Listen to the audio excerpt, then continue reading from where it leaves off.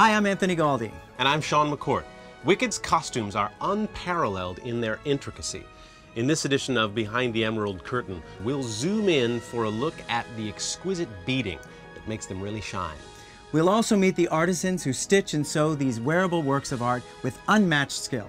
It's essential for me to have really trusted associates, what I would call companions in this process. I knew I had to go to Barbara Matera Limited because I knew Polly, who works there, and I know that she's a genius when it comes to helping make decisions about all of the things that you can work with when you're doing beading on a dress. Here at Barbara Matera, I'm the beading designer, and I also manage the bead room, which means I have to make sure that the work that needs beading gets in there in a timely fashion and then gets out of there in a timely fashion. The beading has to go in a very specific pattern, in a very specific place, with a specific choice of each bead. You can't believe how many decisions have to be made in every beading pattern. When Susan came in, we were very excited about doing this show. A lot of us had read the book.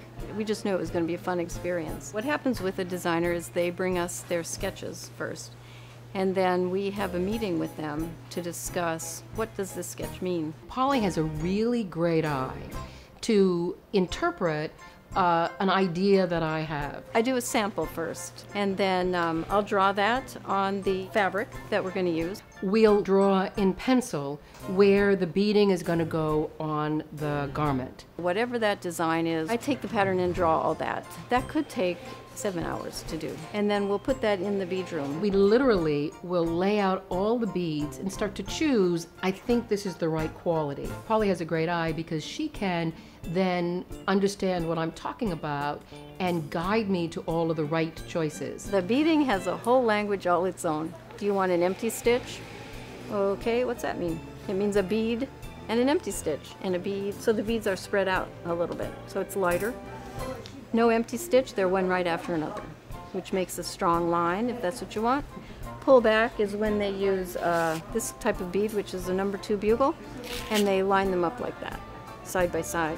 In order to bead it, it has to be stretched on a frame to keep it taut, and then the frame is set, in our case, on sawhorses, so they can get their hand under and above the fabric, both.